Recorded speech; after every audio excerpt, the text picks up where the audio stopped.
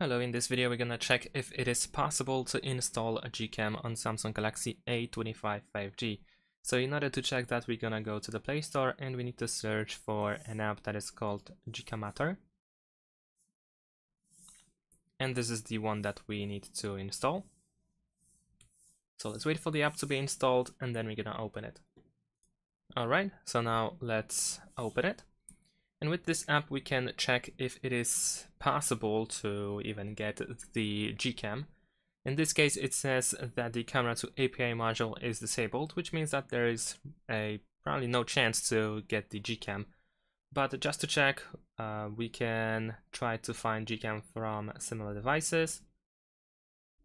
There is none. Okay, so we can also go and choose this category at the bottom.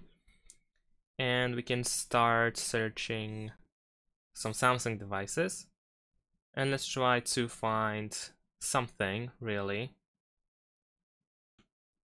So over here we have GCam version 9.2 for Android 11. And I think, just to check if it is even working, I'm gonna use this one. Of course, you can try to find anything else, anything newer, like a newer version on newer Android and so on. And we need to wait for the app to be downloaded. Then we should see this information that the download process is completed. And I'm actually gonna choose to open it in folder. And let's choose files. Now let's tap this package with the app.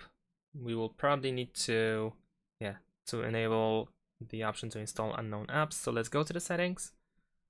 Let's allow permission. And then let's choose install. Now let's wait for the GCam camera app to be installed. Alright, it is done. So let's immediately open it and let's see if it actually opens. Nothing happened, so that's not a good news. Let's find it in the app drawer. Let's allow the camera to take pictures. And the app crashed immediately, but let's give it another try.